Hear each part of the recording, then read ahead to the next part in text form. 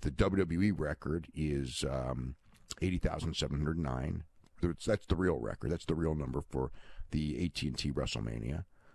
So they could beat that, I suppose. But if they have a stage, could they? I don't know. I don't expect them to get anywhere. I really don't expect them to get anywhere near that kind of a number.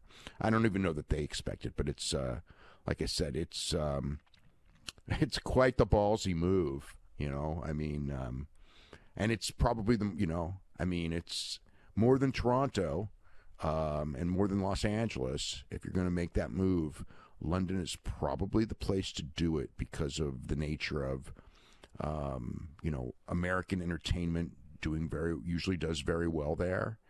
And AEW has been on TV there for years, and has, decent exposure, good exposure even.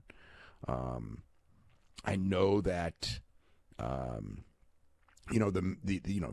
AEW generally does draw more viewers than WWE because it's got a free-to-air station rather than BT Sports.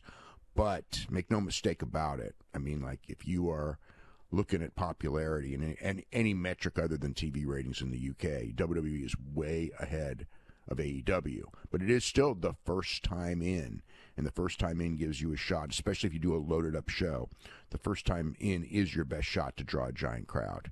So whatever that, we never really tested the limits with, again, they've never done, the super loaded show that they have the ability to do. They've done very loaded pay-per-view shows, but they've never done it, and they've never done it in a market like London, which does have a real, a great shot with a, those people will know that, the difference between a big show. Look, UFC goes in there with not even big shows, and, they sell out the O2 immediately, every time practically they go there. So, and obviously this isn't UFC and all that either, but, the idea of going, like I said, of going to a 25,000 seat place made all the sense in the world to me. This one,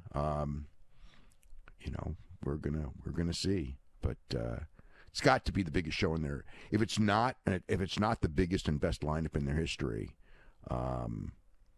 it may be tough. And then, look, it will be a great statement for them if they can do, even 30, 40,000 people would be a great statement for the company. So, and a great visual, and they would have that thing that the ability to produce a show that it appeared they couldn't, and I think that's really important right now for them. I think, to do something to make you look like you're not that far away, because right now, obviously they have not produced a show like that. They've had the chance to on certain occasions. They've had the ticket demand in many markets to do a stadium show, but have not pulled the trigger.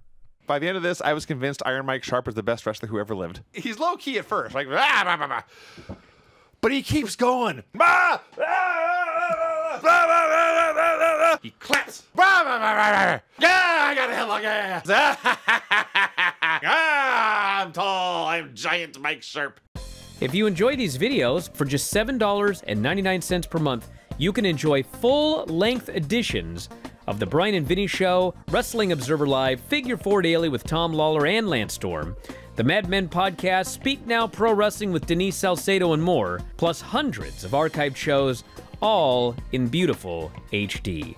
Don't miss out. Join us today.